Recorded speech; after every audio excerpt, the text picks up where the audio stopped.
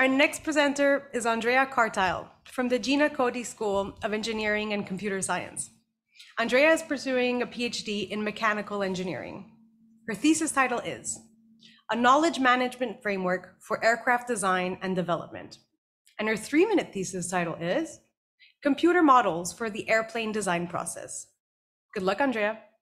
Many of us grow up dreaming of science fiction, but what are some of the reasons we can't yet book tickets on an air taxi? Designing new airplanes is expensive, costing over $7 billion and taking well over 10 years to develop. So why does it cost so much and take so long? A commercial aircraft has over 700,000 parts and contains millions of lines of programming code.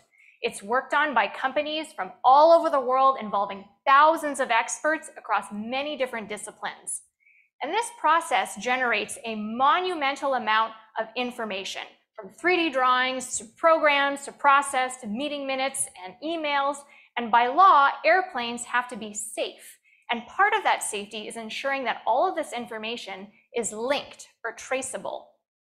As airplanes have become more complicated, we've developed software tools to try and help manage this information. But we still have several challenges, one of which is that the software tools have difficulty communicating with one another.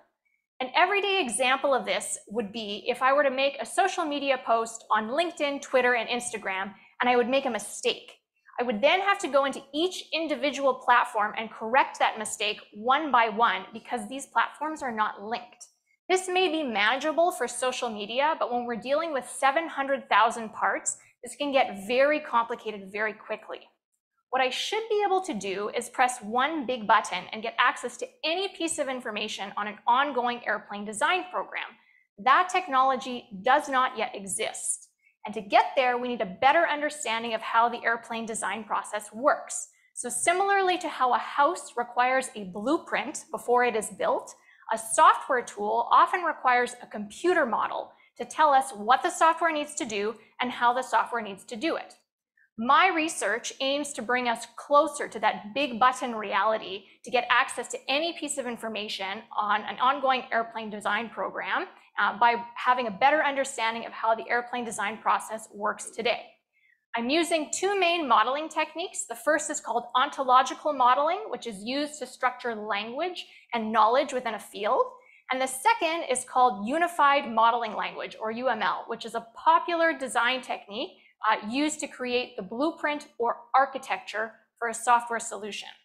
I'm working with two aerospace companies where I get to check my models against ongoing airplane design programs to make sure that my models are correct and useful for the aerospace design industry.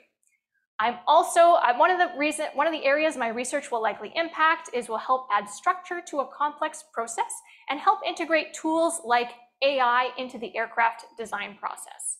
And who knows, maybe one day we'll go where no person has gone before.